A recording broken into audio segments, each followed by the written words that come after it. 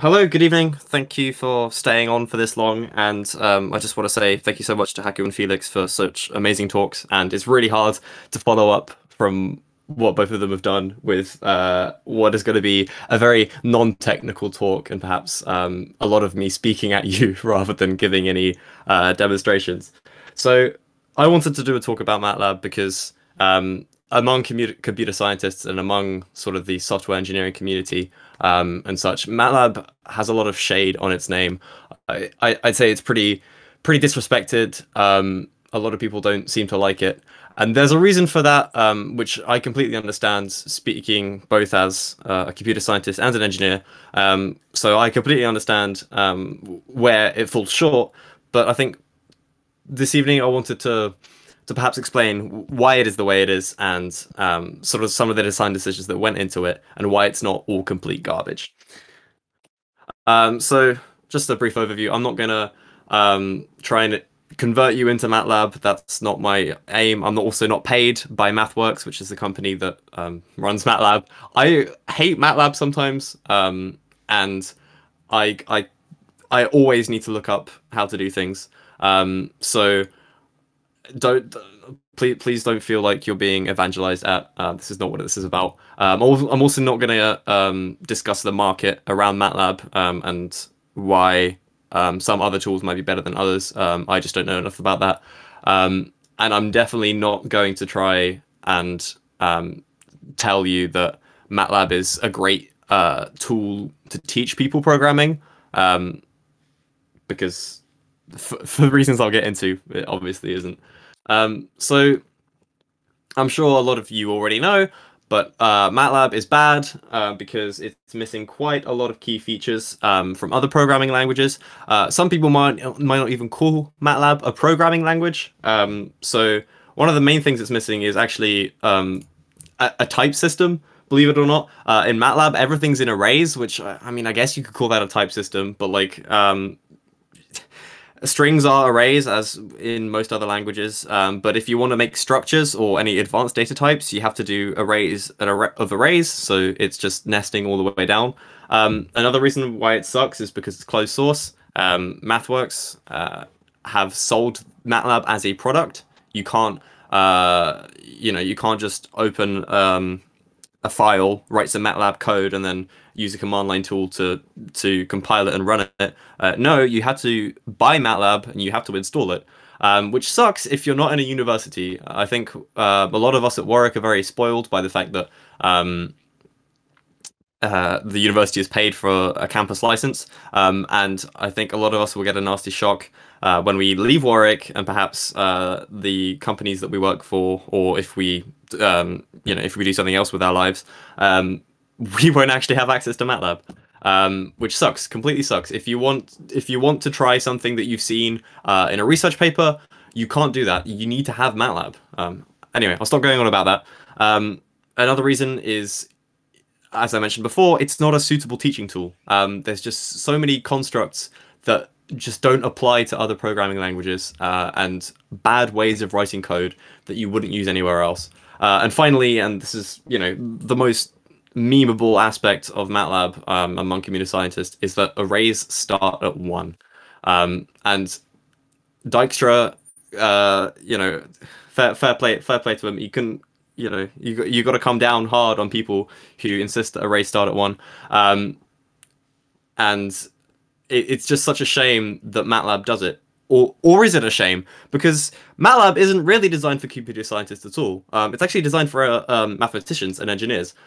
So, for example, the notation for accessing arrays or vectors, the first element of it is with a little subscript 1. It's not a subscript 0, it's a subscript 1. So that's perhaps why in MATLAB, if you want to access the first element of an array or a vector, you just do brackets 1. So perhaps that's a reason. So that is the background behind why arrays start at 1. It's not because everybody wanted to throw the rules to the wind. It's actually because it follows mathematical conventions, and that is what MATLAB is good for. It's good for linear algebra and matrix manipulation, and pretty much nothing more. So MATLAB actually stands for Matrix Laboratory, right? And there's so many inbuilt functions that you can just use. You can find the minimum. I'll go through all of them in turn. You can find the minimum value of an array or vector, similarly the max. You can change the dimensions using the reshape command. So you take your existing vector and change and specify the new numbers of rows and columns. You can extract a column matrix using a very simple command. You can concatenate two matrices using that command on line 3, C equals AB. You can find the eigenvalues, which is quite a common application in engineering and mathematics. And also, finally, if you had a polynomial, for example, and you want to find the roots of it, you put all the coefficients of the polynomial in a vector like that, and all you have to do is do the roots command.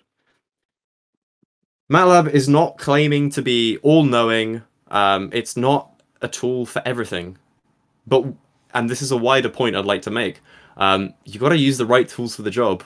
Sure, you can do all of these commands in something like Python with NumPy library, for example, or Matplotlib when you need to visualize some data. But I'd like to posit that MATLAB is perhaps the best tool for writing simple code. Not exactly for computer scientists, but for mathematicians and engineers who want to prototype something very quickly. And then they might go and write their algorithms in another language later, where they could perhaps parallelize and vectorize their code in a better way. MATLAB does a very limited set of functions very well.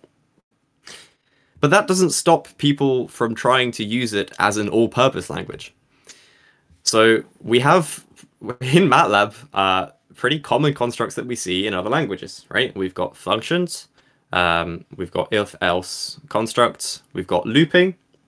But as you might notice on this slide, the syntax is pretty clumsy, and you might not do this with other languages. So, for example, MATLAB doesn't use curly brackets to close things up. So that's one way. It's a little awkward to work with. It might surprise you that MATLAB actually supports object-oriented programming, which includes everything to do with OOP. That's classes, inheritance, virtual dispatch, packages, pass-by-value semantics, and pass-by-reference semantics. And you might think, well, great, I can use MATLAB for everything. This could be the language that I learn, and I can switch to this forever. But we have to ask ourselves: do we really care about MATLAB as a programming language? Do we really need these constructs? And the answer is no. But there's a reason why MATLAB is not just thrown away to the wayside nowadays. There's a reason why it's still around. And that is because money. Money is the reason MATLAB is still here. You could go use your open source tools if you like, but they don't have the backing and staying power that MATLAB might have. They don't have a fully paid team of developers that are working to do whatever they want to the language, to fix bugs, for example. And you might argue, oh, the open source community does something like that, which is true.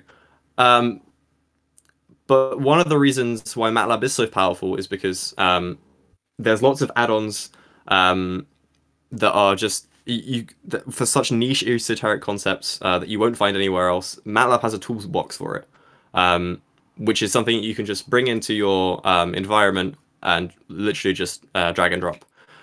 It's also got live scripts, which is where you can annotate your code with explanations, images, for example, tables, which might seem really, really strange. Think of them as basically notebooks, for example. And the big point, as I've already mentioned, why MATLAB is still here is because academia loves it.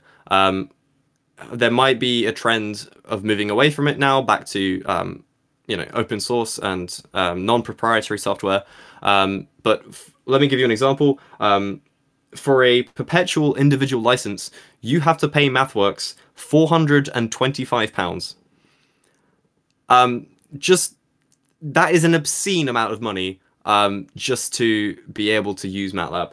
Now imagine how much money universities are paying to license all possible users on their network. Multiply that by, you know, tens of hundreds of universities, and you can see why MATLAB is still around and still why it's a very successful product. Um, you, you won't find a Warwick engineering team that isn't using it. And that's the key point here. People actually like, but this might be a strange concept to people, but like people actually like using MATLAB. And that there's somebody just left because of that. I completely understand. But MATLAB is very good, as I've mentioned, at using very specific tools. So, for example, the cumtraps function, you know, that's just a built-in. Uh, and you can chain these commands and manipulate things very, very quickly. But that, you know, I've gone on enough about why it's so good, etc. But you know, it's not the best thing in the world. As I mentioned, this is probably the worst thing. Closed science means that researchers that publish MATLAB code researchers that publish MATLAB code only result in it being picked up by other people that own MATLAB, which means that you could argue that publishing your scientific results in with MATLAB code is probably unethical, just because you have now paywalled science to a large number of against a large number of people, and that financial cost is unbearable for some. And MathWorks, who gets all this money, they can do whatever they want with their language, right? They can change how a function works, for example, and the users would be completely powerless to stop them. That's the main takeaway here. Closed source is a huge problem, and I don't see it going away until people move away from MATLAB, academia moves away from MATLAB, universities stop teaching MATLAB. And the issue with having no formally defined grammar is that a lot of things are incompatible with previous versions, and MathWorks can change what it wants. So I hope that's given you a very short overview of MATLAB. I know I've been speaking really, really quickly and probably sound like very deranged, but I hope you enjoyed, and I'll take questions now if you'd like. Yep, if anybody wants any help with MATLAB anytime, please message me. Yeah, I'm just happy to help.